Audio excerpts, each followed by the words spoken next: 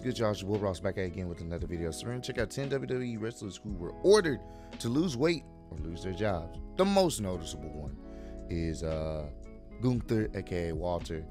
When he was in NXT UK, he was definitely more on the heavy set side, but it still didn't diminish his character because the dude was physically imposing, and his chops, whether he was a little bit overweight or not, were still deadly. So obviously when he was getting called up to the main roster, Vince definitely wanted him to change his physique for sure. And honestly, the dude looks like he's in the best shape of his life, bro. And he still looks imposing, and the chops are still just as deadly. So we're gonna check out some of these other moments where wrestlers had to lose a little bit of weight or potentially lose their job, man. Appreciate all the love and support you guys showing on the channel. Let's do this thing. Sometimes wrestlers in WWE are informed to lose weight, or they'll lose their spot on the card, or in rare circumstances, even be released from their WWE contract. This has happened a number of times throughout WWE history, and it was rather common during the reign of power of one Vince McMahon. It's no secret that McMahon had a preference when it came to what his wrestlers looked like, and this led to McMahon outright ordering specific talent to lose weight. Join us now as WrestleMania looks at 10 WWE wrestlers who were ordered to lose weight or lose their job. Be sure to subscribe and hit that notification bell for daily wrestling videos, and follow us on Facebook for exclusive lists. Also check out our new channel, WrestleMania Shorts.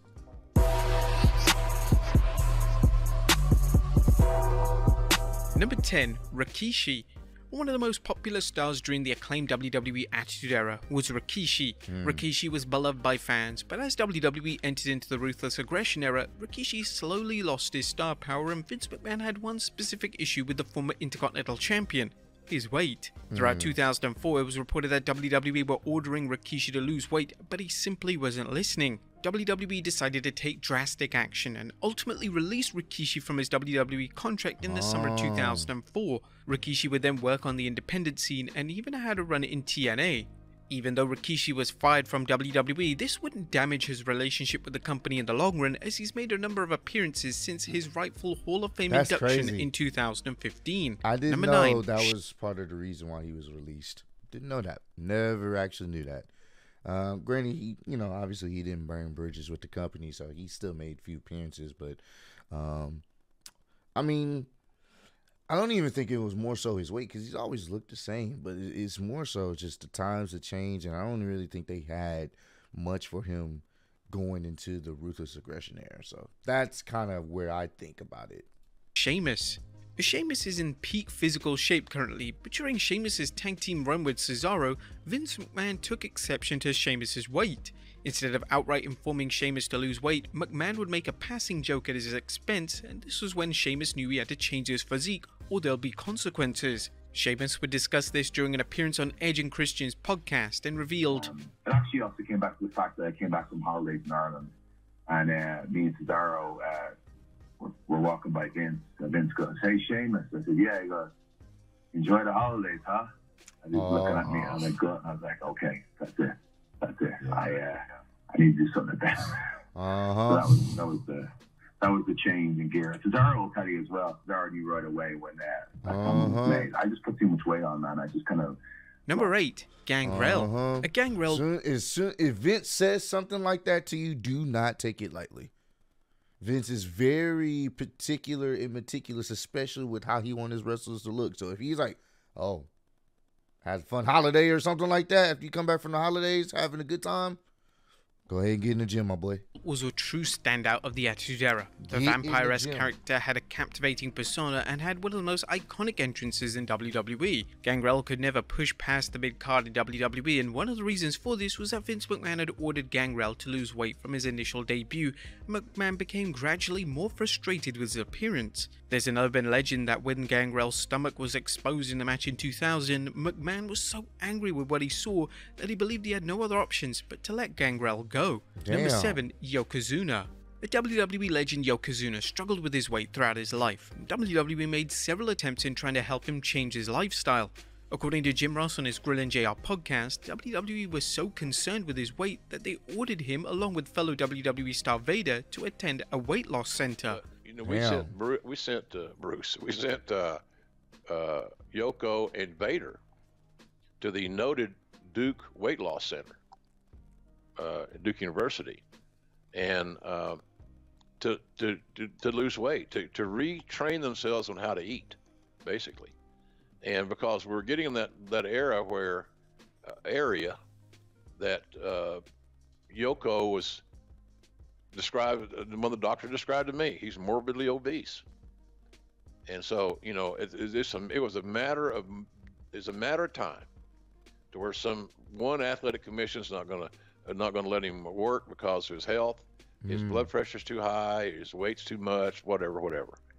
And so we wanted to get ahead of the curve. We sent him and Bader both, who were suffering some of the same issues.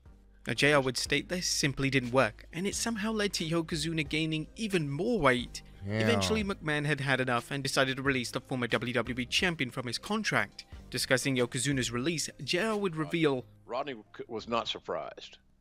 It wasn't like, what? You know, he'd been told these same stories, the same thing. We tried and tried to make this thing work, but he knew the issues. So when he got the news, we're not going to flirt. Look, the weight was one thing, Conrad, but having heart issues, yeah, man, you don't touch that. Right. And if nothing else, you protect the talent because you love them. Number 6, Keith Lee. Yeah, man. Once you start having complications with your heart, you got to do something. Because at that point, your body's telling you, there's only so much I can do right now. Keith Lee was initially called up to the WWE main roster in 2020. It was all going so well, but it wasn't before long that things began to go horribly wrong. It was reported that Vince McMahon wasn't happy with how Lee looked physically, and this led to him telling Lee that he needed to lose weight. This was supported by Lee changing his attire, and he would now cover up the top part of his body where it was previously exposed. According to Dave Meltzer on the Wrestling Observer newsletter, WWE were concerned with Lee's weight due to him having to work longer matches on the main roster. In shocking fashion, Lee was released in late 2021. It was cited that attitude problems were the reason for his surprising release, but it was clear that McMahon simply disliked Lee's appearance, and his release in all likelihood had nothing to do with Lee's behavior or attitude. I can definitely Number see 5, Bray Wyatt. Bray Wyatt's WWE release in 2021 shocked the wrestling world.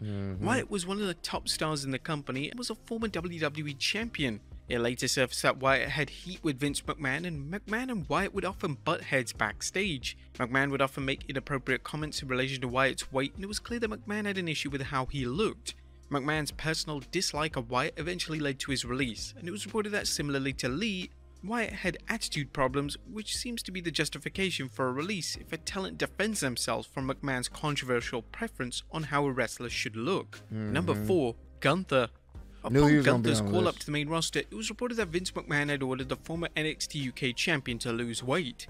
It was reported that McMahon exclusively wanted slim people on television, and this was yet another sign that McMahon had completely lost touch of what the modern-day wrestling fan wanted. To Gunther's credit, he was able to get into incredible shape, and this pleased McMahon, who rewarded Gunther with a push. However, if Gunther didn't follow McMahon's demands, then his main roster call-up would have likely have been a disaster, and he likely wouldn't have won the Intercontinental title. Number 3, Ryback. One of the first things WWE fans noticed about Ryback upon his reintroduction to WWE in 2012 was his colourful singlets. These were compared to Rob Van Dam's classic singlets, but Ryback wasn't always set to wear this type of attire. According to Ryback, he was set to debut in standard trunks, but Vince McMahon believed that he was too fat and wanted him to lose weight. Eventually, Ryback was able to lose the weight, and towards the end of his run in WWE, McMahon permitted the former Intercontinental Champion to show off his body.